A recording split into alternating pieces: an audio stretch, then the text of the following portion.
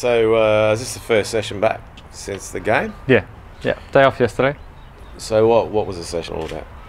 Today, we did a bit of gym, and every 6 weeks or so we do a version of like the beep test. I can't remember the name of it. What's it? Yo-yo test. Right. We did like a 4-minute yo-yo test just to check how the recovery is going on heart rate, because they test if your heart rate's dropping enough and quickly enough. And then we just did a little bit of probably 15 minutes on field, just a bit of skill stuff, and then we've got a video session this afternoon and normal training. Okay. So just going back on Saturday night, how did you see the performance, and where do you think the game was won? I think it was a really good all-round performance. It was a good team performance. Obviously, Riley stole the headlines with 2 goals, but I don't think anyone played poorly. We all did really well and limited their chances, and at the same time we had a lot of chances and played good football. So really happy. You strangled Melbourne high. I mean, that seems to be his game plan, to strangle teams in their half, and then you took obviously the lead. I saw him get a little bit frustrated. I sensed that he didn't like you bombing those long balls diagonally so much in the game. He wanted you to keep the ball a little bit more. Would that be right? Yeah, no, he wants us to play football. He wants us to be brave. And for instance, I think there was one time in particular I remember in the first half we had a free kick, and I think it went long, and I think I did notice. Yeah, he gets frustrated that he wants you to play it round and play good football. So it's something we want to do as well when we can. Is this message simple? Yeah, I'd say so. I mean, football can be complex with the whole defensive structures and how we want to go forward, but in the end we just want to play football. So yeah. And you're working well with obviously Jakobsen. I think you two are the key. Actually, the whole spine of the team seems to be the whole foundation of the play. Is that you settled in now? Obviously, Elsie had that position. He got injured. You've come in. Looks like it's yours for now. Is it yours to keep now for the rest of the season, or are you going to hand it back? I think I don't like. I'll use another cliche here. One game at a time, because we've seen he can rotate and he can put which player he wants to put for each game in each situation. So we'll just take it one game at a time. Right. So I look back at history. 6 games in, it's one of the better starts. 3 years ago, I think you had the worst start. You ended up winning the double. Yep. So does this mean anything? You're 6 games into the season. It's round 8 now because you had the bye. But does this mean anything at this stage of the season? Look, it's good that we're in good form. We won 4 on the trot in the league, so it's great.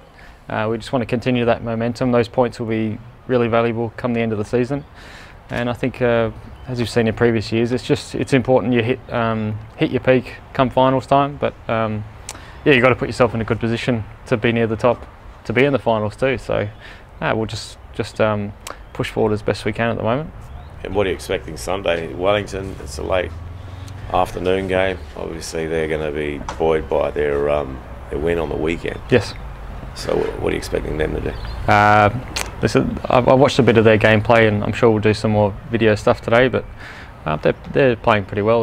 They're pretty well structured, and but we've got 2 home games coming up, and we need to make the most of them. And we've got good form, so I can't see any reason why we can't push for a win. How about you? You're gonna keep going here, because I think your contract runs out end of May. Yeah, I'll keep going. Am I doing all right? Are you? Back's still good. But have you re-signed? Is it anything being tabled? Have you triggered any clauses in the contract? Not yet. So we'll see what happens now. But you're not going to go anywhere, are you? Not at the moment. I'm contracted this season, so yeah. What are you thinking about leaving? Me? Who said that? Did you say that? You got a deal for me somewhere? All good, mate. Yeah. Mickey, what do you think has been key to this 4-game winning streak in the league?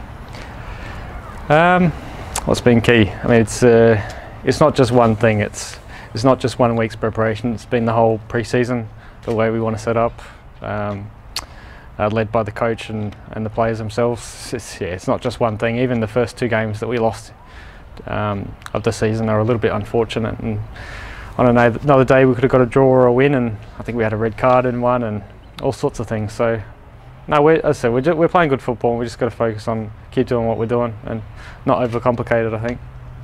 You mentioned before about reaching a peak at the right time. How far do you think we are from that peak? Do you think we're getting close, or?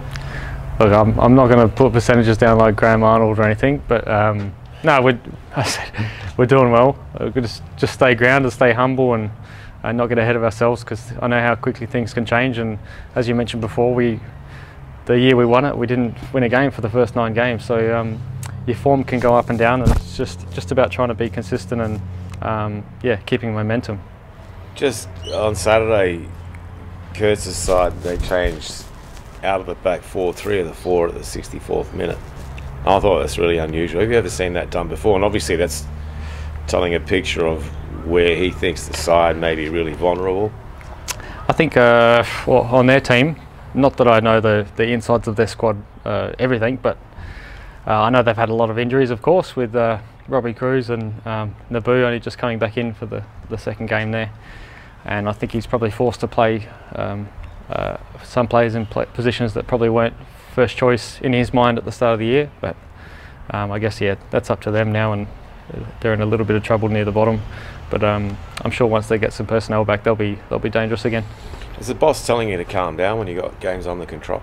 Because I seen the sense there was a rush to keep pushing for more when you didn't have to rush to actually. You already had them by the throat. Yep. You could have got yourselves in trouble on the counter by being too many numbers up when you're 3-1 up and stuff like that. As he sort of said, like, calm down, keep the ball.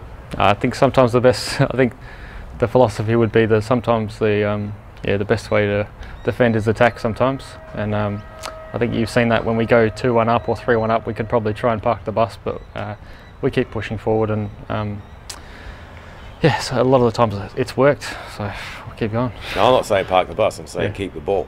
Yeah. Because you kept losing the ball, and you get caught in transition. We don't try and lose the ball, but yeah, I think we do try and still attack. Yeah.